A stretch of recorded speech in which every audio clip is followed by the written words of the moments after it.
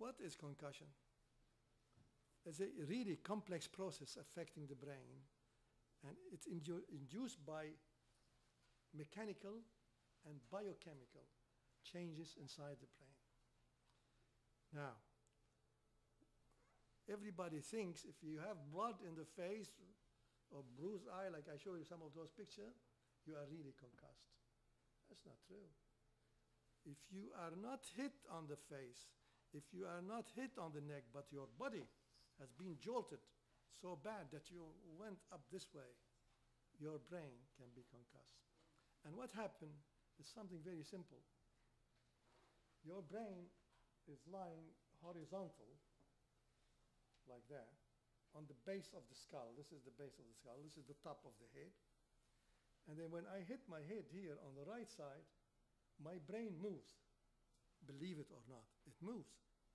And my frontal, on the right side, my left frontal hits the base of the skull. Have you ever seen the base of the skull? It's like the valleys of Lebanon and the ridges, like that. And it hits the base of the skull and produces bruising, produce concussion. You don't have to have a big blood clot. You don't have to have a big broken bone to have a concussion. You don't have to be hit on the face or the neck, but you can be elsewhere in the body, and then you can jolt. Jolting is the word. You do not have to be, this is the message of this lecture. I know we talked about the major trauma that Nick was saying about, but these are the ones that we are having trouble. Read McLean magazine last week. Concussion, big thing. Lindros, gone. Family, gone. Sex, gone. All these things that are gone. They are so important. You do not have to be unconscious to sustain a concussion. Well, how can I make a diagnosis? It's simple. I got headache. I got dizzy, my God. After a blow to the head. Now you don't have, don't say you have an argument with your wife and you got a headache and dizziness. No, you were hit on the head. and then you were hit very gently. Gently. Don't have to be very big. Nausea and vomiting. Feeling unsteady. Dazed. Confused. I'm putting those word by word. Double vision. Feel depressed. Mood personality changes. Memory changes. Simply not feeling right. He's playing hockey. And then the coach says he was hit from behind, which they shouldn't do. And then he fell down. And he got up a little bit wobbly. And then he sat down near the coach. Sick to my stomach. Come on, get the hell out of there. We have to great people, you got shoot, charge. And then go back and then play. And this is a concussion. And the treatment of those little signs of concussion is that you don't do any more things till you are better. You stay here on the bench. This, I'm talking about sport per se, but in any event, you've got to have your brain cool down and relax. How many of those are missed? Name it. How many?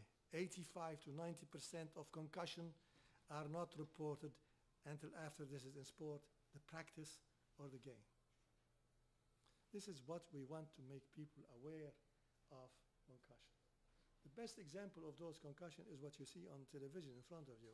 This guy lying on the floor, he was hit from the back, or the boxing.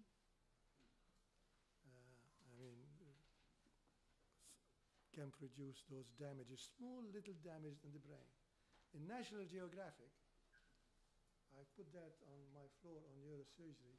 There is a little 3 pages, the issue before last, on brain changes in concussion.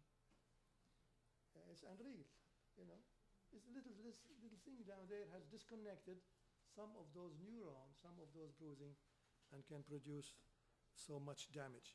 So the little concussion is going to produce side effect. In the year of our Lord, 1990, we wrote a paper called Neuropsychological Sexual Dysfunction Following Minor Head Injury, with a psychologist and all the people. We've taken people who've had a little concussion. They didn't, were unconscious or anything like that, They were mild concussion. And then they had horrible time. Familial disruption, name it. All the gamut that we think it's psychological, it's all factual. And if you push investigation on all these people, you will find a little bit of odd.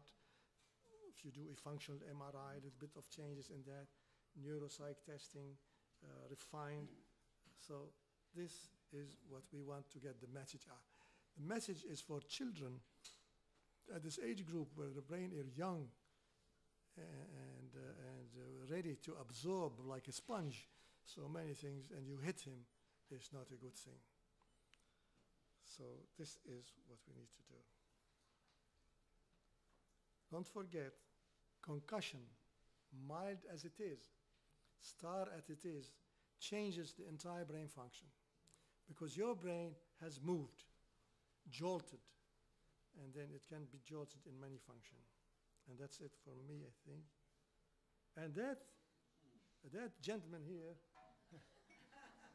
in our statistic, we mentioned about percentage of moose accident producing head injury and concussion. It's on the increase. And then my advice to you is this. I hope you don't tape me for that.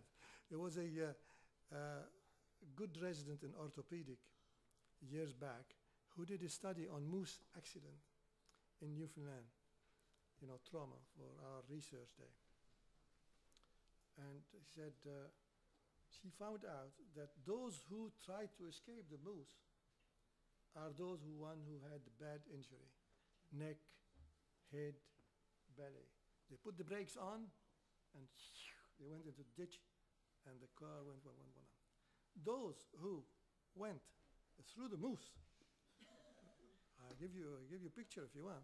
Through the moose, they escaped the bad injury. And she showed a picture of a motorbike guy, not Harley Davidson, somebody else, went through the moose and cut the moose in half and went through and escaped it.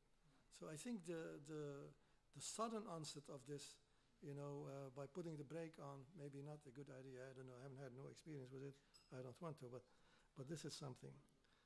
So it has been a great pleasure being here and then talking to you people and trying to tell you what we know, what we don't know, what we need, and that the journey is at the beginning of our understanding first of the brain, of our prevention, which is the most important thing, and of our working together. And this is a must, I think, to get our force pulled up and see what we need. Thank you.